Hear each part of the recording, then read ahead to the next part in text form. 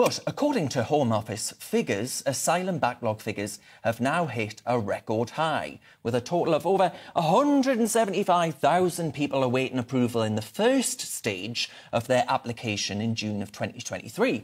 Figures also revealed a 63% increase of people coming on work visas in the year to June 2023, whilst the Migrant Observatory claimed only 41% of the total asylum seeker applicants travelled via those small boats. Well, joining me to discuss this is the former Brexit Party MEP, Ben Habib, and the co-founder of Novara Media, Aaron Bastani. Thank you to you both. Aaron, I'll start with you. I mean, are you of the view that actually the Labour Party are the ones with the right response here, and what we should be doing is opening up new legal routes so, you know, we don't get people coming over on small boats maybe, or actually maybe that'll be a way to speed up the application process? I think, particularly in regard to Afghan nationals, you probably need to create some kind of bespoke means of trying to get here legally, yes. Partly because we owe a great many people over there something an obligation. You know, they were translators, they were working on the behalf of the various occupying forces there, and they've sort of been left behind. But other than Afghans, you know, I think that's an open question. On the big takeaway here, on these numbers, which are astronomical, Darren, they're extraordinary. We've never had this before. What I want to put to you and your viewers today is I think a lot of this is on purpose. I think it suits the Conservative Party to have an utterly dysfunctional immigration system, particularly on asylum, because it allows the issue to stay very high up the policy agenda, the political agenda, quite right too. And particularly on the small boats, it lets them off the hook when it comes to extraordinary levels of, quote, legal migration. So with regards to people seeking asylum in this country, it's broadly the same as it is in France. Now, you might think it's too high, but there's a comparison there elsewhere in Europe, of a similar sized country. On legal migration, we're far, far higher. So I think what we're seeing now, Darren, is actually by design by the Conservative Party. It's coming unstuck because, of course, Rishi famously said, judge me on the small boats, judge me by overcoming this challenge, and he's failed. Ben Habib, then, come on, I want to hear from you, because I'm looking at my emails here, flooding up.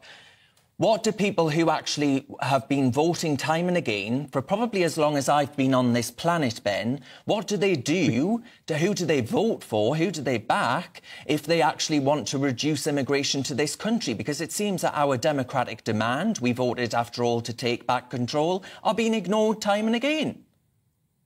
Well, I know precisely who they should vote for if they want to take back control of our borders, and it's Reform UK. You know, we're the only party, we're the only party that would actually do the right thing, which is exercise border control, stop the boats in the Channel and send them back to France, which is our absolute international legal entitlement under UN Convention of the Law of the Sea, Article 33. It's an entitlement which our government has completely ignored. And if you want to cut back the asylum seeker applications and you want to get control of that particular domestic problem, the easiest way to do it is to stop people illegally entering the country in the first place. So absolutely, we've got to develop the political will and courage to stop the boats before they enter our territorial waters, or as they enter our territorial waters, send them back to France. But I thought it was a really interesting point Aaron made, that this could be some kind of willful move from the Conservative Party to mask their complete lack of control over legal migration, which, as we know, has gone through the roof. Having said that we would introduce a point-based skills system and only take into the country those people that we needed for specialist skills that could actually benefit the economy, what the Conservatives have done, as Aaron rightly pointed out, is throw the doors open completely. What the Conservative government has done, in effect, is turn its back on the British worker, ignoring the fact that 6.2 million people now, that's twice as many as before lockdown, and 6 times as many as in 2018, are now on some form of universal credit. They just turned their back on the broken labour market and thought, well, how are we going to fill the jobs? We'll just open the floodgates. And you know, you cease to be, fundamentally, Darren, you cease to be a country if your borders aren't exercised, both in a legal fashion, as well as those who are trying to enter the country illegally. And well, I mean, it's an interesting thesis from Aaron. yes. I suspect one of the reasons, by the way, that Rishi Sunak is delaying the reshuffle, which John Rentoul didn't mention, was he's waiting, I think, for the optimum moment when he can blame Suella Braverman for all of this. And that moment may not yet have arisen. Well, Aaron, I assume you'll be dashing out to back Reform UK after all of that. I'm sure there's not a word that you disagreed with. Well, you know, I would not vote Conservative or Reform UK, but I have to admit, somebody like Ben Habib is infinitely more eloquent and intelligent, and I'm not just buttering you up, Ben, because you're here, than the rank and file of the Conservative Party in the House of Commons. We have a very low talent, low effort political class in this country, and I think that's an outgrowth of the two-party system. That's why I'd like to change our electoral system and have electoral reform. On the point about legal migration too, this is really important. Britain has had a bust economic model since 2008. We have not had the kind of growth that we've been accustomed to, or that, frankly, we need to have. Now, one way of overcoming that, of course, is to have massive numbers of people entering the country. So what that means is you've got stagnant productivity. The amount of output per person is staying the same, which is broadly what's happened. But of course, because you have more people in the country, you can point to the GDP stats and say, look, our economy is growing. Well, of course it's growing when you've got 600,000 net immigration in a single year. That's inevitable. So I think a big part, again, Ben talked about, trying to fill shortages in the labour market with legal migration. That's part of it. I also think, frankly, the Conservative mindset here, and also the Treasury, which goes, it's also an issue with regards to civil service. The mindset here is, well, look, we can't have multiple years of economic recession or zero growth. So to massage that somewhat, we need to really have a much more generous immigration policy with regards to legal migration. So I think it's PR, I think it's marketing, and I think it's the consequence, really, of 15 years of the political class having no idea about how to grow the economy in a sustainable, meaningful way. Well, you know what? I find myself agreeing with Aaron Bastani more and more, and that's quite troubling. But Ben Habib... So do I. So do I. So do I. One of our viewers, Ben, has written in, and Yvonne, she's called Yvonne, and she says, it's a disaster. I've always voted Tory. I'm sick to death of incompetent Tories. Now, what would you do, Ben, if you were Prime Minister tomorrow, for example? The Prime Minister, Rishi Sunak, he has a year to sort this out before he goes to the polls. Is there anything that could be done to bring this to an end within 12 months? I think there's a huge amount that can be done. First of all, you've got to fundamentally make it pay to work.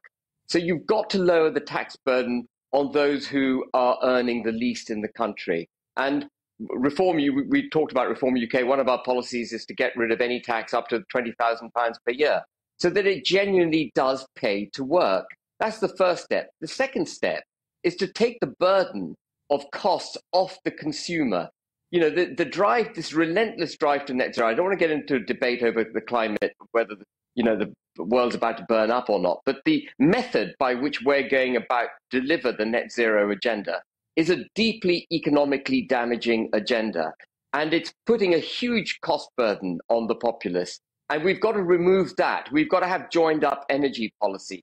So lower taxes on the working class, a proper energy policy, deregulate across the board. We're a highly regulated country. We need people to be able to go out unfettered, small businesses, go out and grow.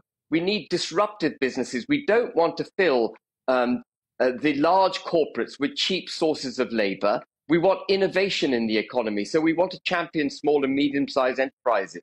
At the moment, all the government policies is aimed towards, aimed to supporting the large corporates. So there's a hell of a lot, Darren, that could and should be done in order to get the United Kingdom moving forward again. And I suspect Aaron and I agree on a lot of that too. Yeah, so Aaron, then, I mean, the migration nation is the strap there we've got at the bottom, and a lot of people are feeling that there's a real problem with democracy. There's a broken ballot box. People aren't being listened to. I mean, how worried are you about actual participation and voter apathy? Incredibly worried. I think it's a very dangerous thing. And I think it's dangerous because it creates a vacuum. And if you can't debate things in a meaningful way, and people think that actually if there's a vote on something and a majority select a certain outcome, if that's not actioned on, people get disenchanted.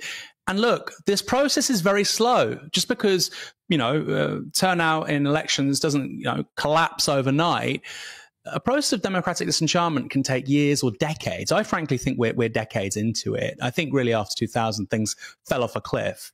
That's pretty obvious. If you look at, for instance, electoral turnout by income, it was broadly flat, actually, really until the early to mid 1990s. And then it really changed. You know, poorer people are less likely to vote. We think that's normal. It's not. And I think, you know, we're in the middle of a big transformation here. And as I said a few moments ago, if you have two political parties, people call them the uni party, with little meaningful difference between them, who don't action the kinds of outcomes that the electorate ask for, then I think people start turning to frankly, more dangerous political agents and more dangerous political solutions. So I think it's a very concerning thing. And I'll just finish with this. You know, people like John Rentoul, who just came on, he was kind enough to come on your show, so I'm not going to attack him personally when he can't defend himself. But people like John Rentoul will talk about the political centre. And for them, the political centre means PFI, outsourcing, you know, your high street looks like crap. We'll favour the big corporates, like, you know, Ben Habib said, the CPI. They're not looking out for medium, small businesses in this country. They would say, well, that's not really our job. They talk to the big supermarkets and a few other big corporates, and they think that's business. It's not. So for these people, the centre is listening to the supermarkets, PFI, outsourcing, and wearing a nice suit and having a £400 haircut. The real centre is very left-wing on the economy, and maybe Ben and I might not like that, and it's more right on socially conservative issues. And I think, frankly, we need to have a discussion about how, on both sides of that debate, social majorities in this country are locked out from political representation.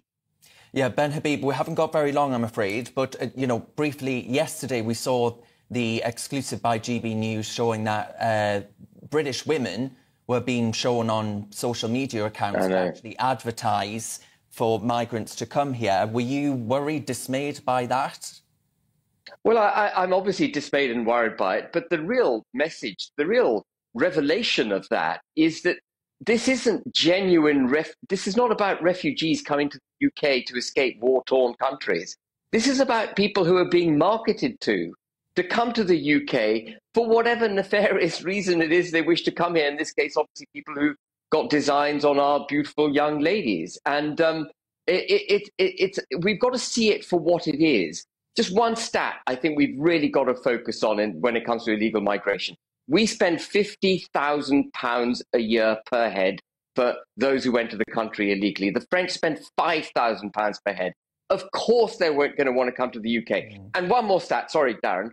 In total, we spent nearly $4 billion last year. That came out of the international aid development budget.